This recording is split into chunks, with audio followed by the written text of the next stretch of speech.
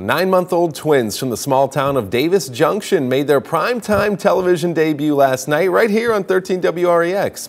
Jade and Olivia Peterson made an appearance on last night's episode of Chicago Fire. You can see the little ones there getting passed around. Their mom sent in a picture after a casting call was calling looking for twins, and they got selected, getting a good amount of screen time in the episode. And the family enjoyed seeing the twins have a little moment of fame. The experience was so much fun. They were so nice to the babies. Everybody was awesome on set, so friendly, and it was so much fun.